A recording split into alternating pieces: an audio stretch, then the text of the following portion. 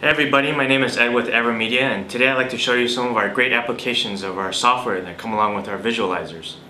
Well, first of all, I'd like to show you something that you can do with the visualizer. One thing you can do is obviously put a piece of paper or a document under the visualizer. And as you can see here on a projector screen, it's nice and clear for everybody to see. And what I've used here is a colored keyboard. And as you know, we might have used this in the old days to learn how to type, and it's kind of non-interactive. So what I'd like to do now is actually show you a great thing we can do with the visualizer. First is actually put a 3D object under the camera. And as you can see, with this laptop you can see a real keyboard. Now that I've done this, I like to switch over to the PC mode so you can see what's actually going on my actual computer here. And now as you can see, this is my desktop, and I'm going to open up the software that comes along with the visualizers. And in just a second here, you're going to see another little screen pop up on my computer. There you go. And in this screen you can see the keyboard, and I'll open it up to a larger size so it's easier for you to see here. And as you can see, the software comes along with the easy to use control panel. I'm going to move it down here.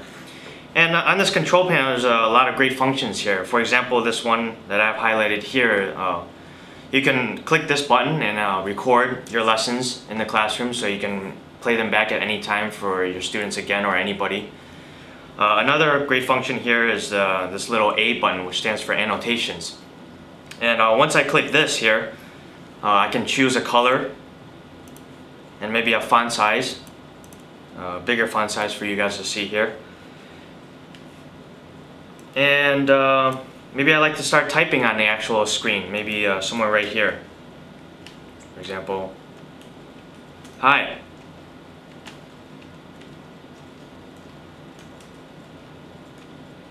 I'm Ed. And as you can see, while I'm typing these letters on the screen, students can obviously learn very easily and interactively using the visualizer and the software. Another great thing you can do is play some great games with your students. For example, if you click this little box here, you can select a color, maybe black, if you want to hide some of the keys on the keyboard. For example, I want to hide these letters here. And as you can see on the screen, I'm blacking out some of the letters of the keyboard.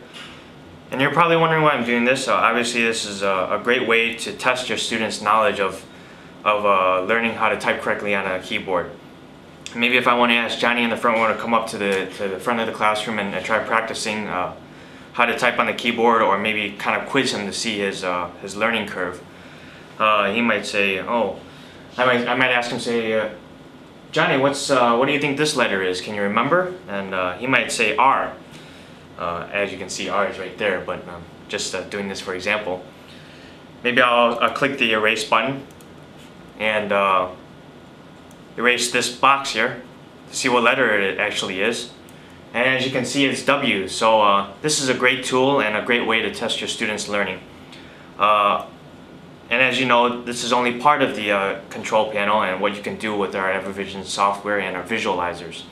To learn more about how to use our visualizers and the software more intuitively and more interactively in the classroom, you can visit our website at www.avervision.com. Thanks for watching.